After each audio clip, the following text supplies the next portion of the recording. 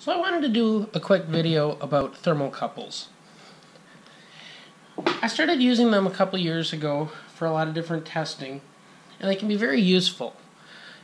This is a Fluke 289 multimeter, and it has a built-in Type K thermocouple reader.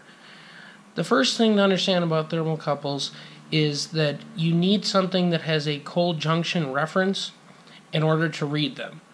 So right now we can see my multimeter showing about 76 degrees. This is the thermocouple that comes with it.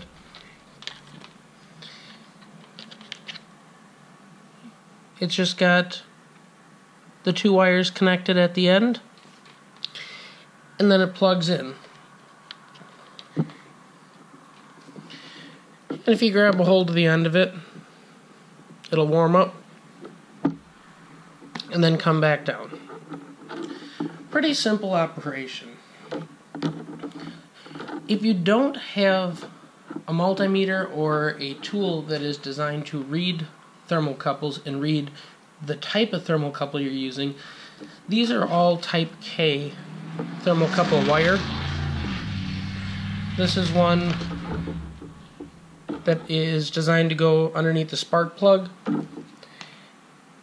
and then it has to have a special adapter to actually plug into the meter. The issue you'll run into is if you try to just use a regular multimeter is that you will get voltage readings from thermocouples. The way they work, if we switch this to millivolts,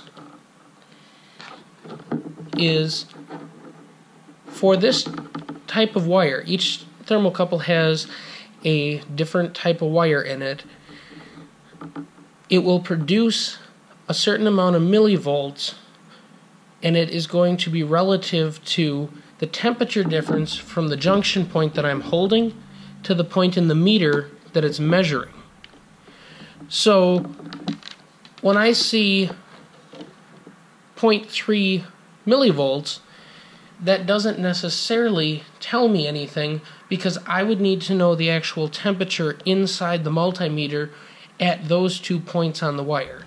It's always reading a difference, so it can be confusing. It's possible to actually look it up. There's tables that are available, and you can look up a Type K thermocouple.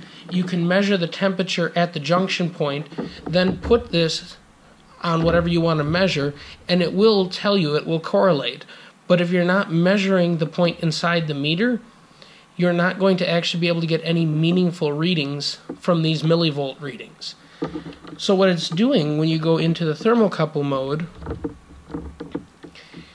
is it knows what temperature is inside here, and it's actually compensating.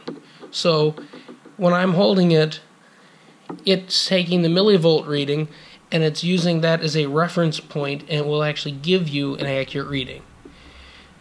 You don't have to have a huge understanding of what's going on with thermocouples in order to use them. You can plug them into your meter, take a reading, but the trap that I ran into was I was working in an application where it was about 40 degrees out, and I was measuring the temperature of a hydraulic reservoir, which was a number of gallons of fluid, and randomly I would have the temperature change by 40 degrees in the course of a minute, and then it would go right back. And what I actually figured out was happening was my meter was placed very close to the fans on the diesel motor, and when the fans would kick on, it would blast hot air. Each one of these multimeters, or anything that you're using that has a cold temperature junction reference, it has to have a stable temperature to base it off of.